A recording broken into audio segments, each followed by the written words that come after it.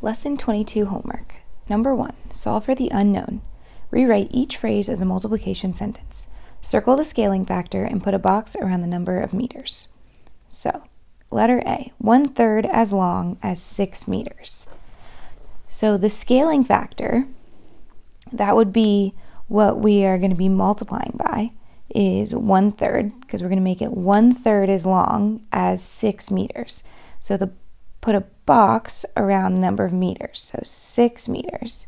So what we have is 1/3 times 6 would be equal to, well, we can write it out as 1 times 6 over 3, or 6/3, which is equal to 2. So 2 meters. B, 6 times as long as 1/3 meter. So this time the scaling factor is 6, and we're circling that, is 6, and we're putting a box around the number of meters, 1/3. So we have 6 times 1/3, which would be 6 times 1 over 3, or 6/3, which is equal to 2. Number 2. Draw a tape diagram to model each situation in problem 1 and describe what happened to the number of meters when it was multiplied by the scaling factor. So for A, what we had was 1/3 times 6. So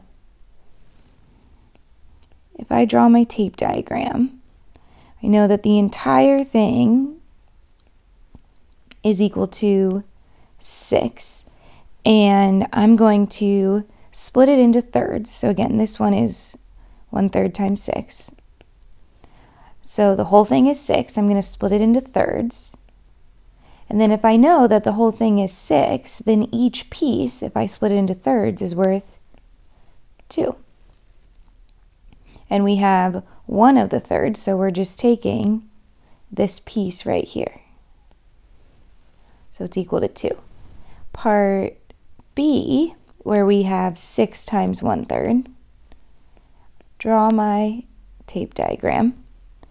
So we have 6 groups of 1/3. So I'm going to break this into 6 pieces. And each one is worth 1/3.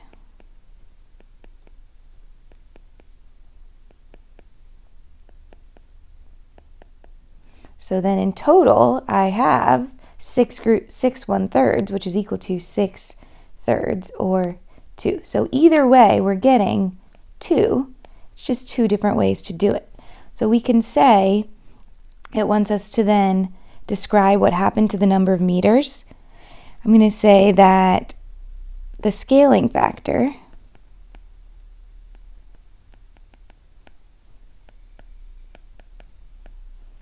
is less than 1. So the number of meters decreased. So here, the scaling factor is less than 1, so the number of meters are decreasing because we're multiplying by a number that is less than 1. Number 3, fill in the blank with a numerator or denominator to make the number sentence true. So A, we have 5 times how many thirds would be less than 5? So we want to make this less than 5, and we're already multiplying by 5. So this needs to be anything less than 3, because if we put 3/3 here, then it would be equal to 5, but we want something that is greater than 5. So we're going to put here anything that is greater than 3. So you could put 4/3, you could put 5/3, you could put 6/3. Anything greater than 3. You could put 100/3. As long as this digit right here, your numerator, is greater than 3, our answer will be greater than 5. Part B, 6 with some denominator times 12 is less than 12. So now we're trying to make this 12 smaller. So that means that the denominator could be something like 6/7. As long as this fraction is less than 1, then this will end up being less than 12. So you could have 6/7, you could have 6/8, you could have 6/9. It just needs to be something that is 6 or greater. You could not put 6/5 because that's greater than 1. So if we multiply something greater than 1 by 12, it's going to be greater than 12, not less than 12. And C, 4 times how many fifths is equal to 4? So here we want it to be equal, which means that we need this. 4 times what equals 4? Well, 4 times 1 equals 4, and the way to make something fifths into 1 is to make it 5/5. So that has to be 5/5. No other choice there. Make that easier to read. Number 4, look at the inequalities in each box. Choose a single fraction to write in all 3 blanks that would make all 3 number sentences true. Explain how you know. So we're going to pick one fraction to put in all of these different blanks. So we want all of these to be greater than what they started with. So it's 5/3 and 5/3 on this last one, 4 and 4, and 2/3 and 2/3. And we want it to be this to be greater than 2/3. So in order to make that greater than 2/3, we can put in anything that's greater than 1. So if we put in 1, they would all be equal to. So we don't want to put in 1, but you could put in, let's see, it wants us to choose a fraction.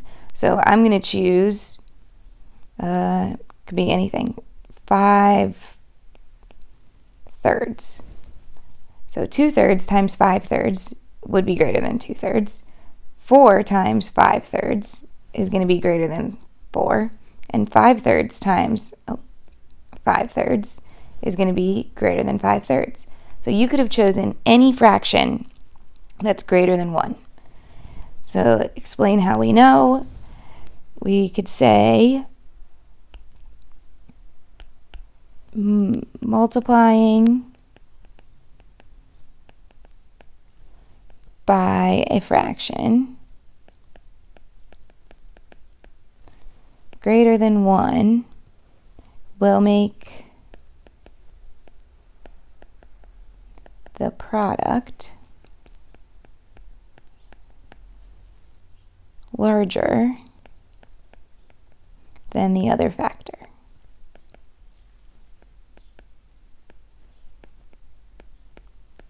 So basically, multiplying by a fraction that's greater than 1, or 5/3, or any other fraction that's greater than 1, will make the product larger than this factor.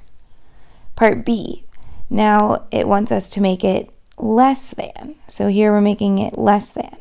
So in order to make the product less than the other factor, what we need to do is multiply by any fraction that is less than 1. So it wants us to pick the same one for each one. I'm going to pick 1/4 because 1/4 is less than 1. You can pick anything. You could pick 2/3, you could pick 3/5, you could pick 10/12, anything as long as it's less than 1. And our explanation, we could say multiplying by a fraction, this time less than 1, will make the product smaller than the other factor.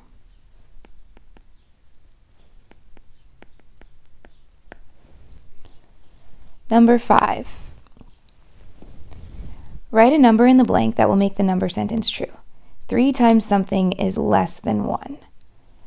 So we want this to be less than 1. So we need to think of things that we can multiply 3 by that would get it to be less than 1.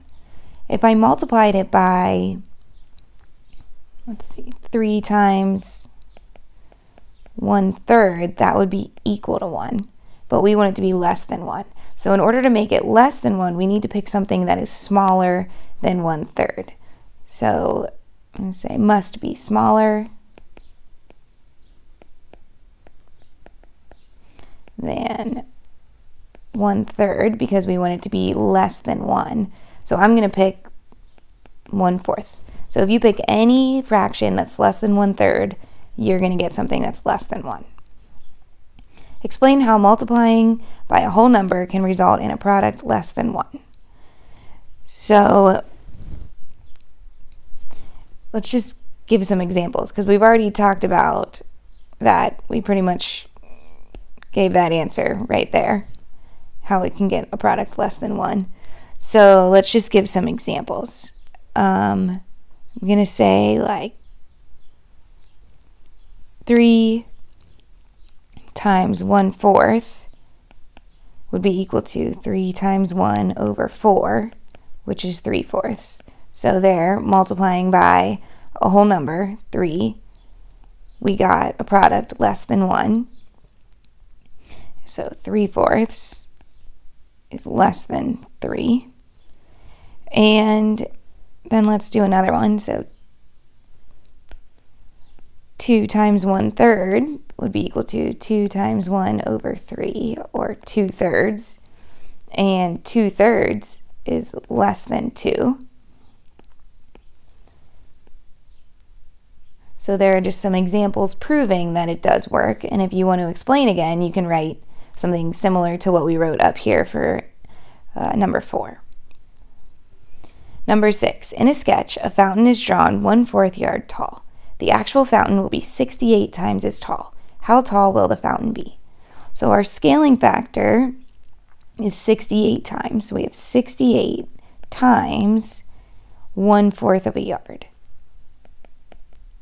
So we would have 68 times 1 over 4, or 68/4. And if we divide that out, 68 divided by 4, 4 goes into 6 one time.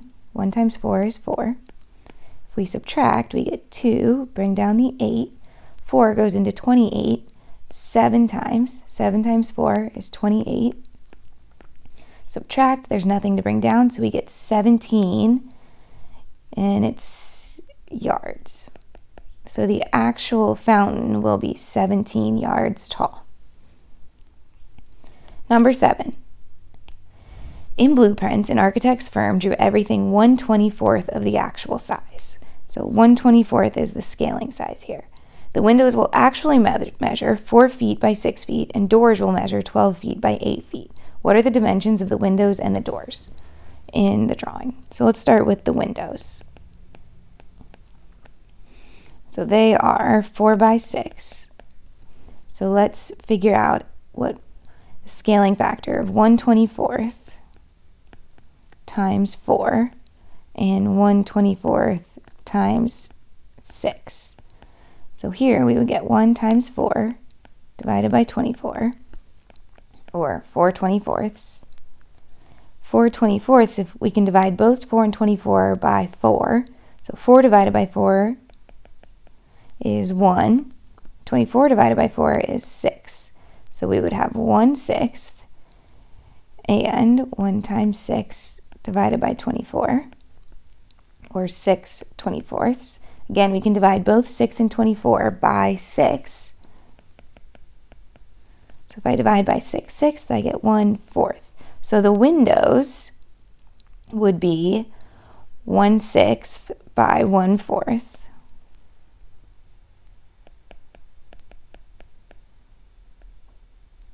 1/6 foot by 1/4 foot for windows.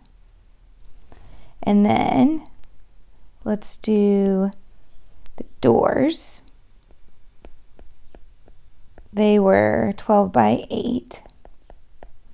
So if I have 1/24 times 12 and 1/24 times 8, I get 12/24.